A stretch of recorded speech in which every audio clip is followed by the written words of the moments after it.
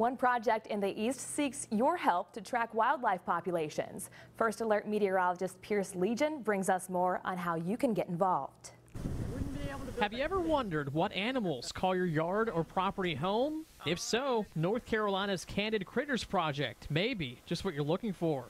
People like Karen Mulcahy have been jumping on board across the state. I happened to stumble across it, and it looked interesting, so I sent my name in, did the training, and got started. The Citizen Science Project uses motion-activated camera traps like this to capture images of animals. The goal? Get a better understanding of what types of animals are utilizing our site and what the populations look like. Getting involved with the project is actually pretty easy. You can either pick up a camera or buy one of your own, set it up at about knee height on a tree, and leave it for about 3 weeks.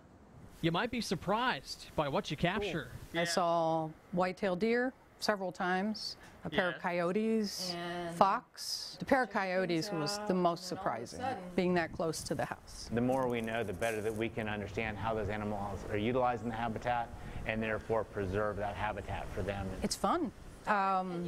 You get a view of the world when you're not there, and it's always interesting to see what's wandering by. In Kinston, meteorologist Pierce Legion, not on your side. You can pick up a camera at several libraries across the East. We have a list of locations on our website at WNCT.com.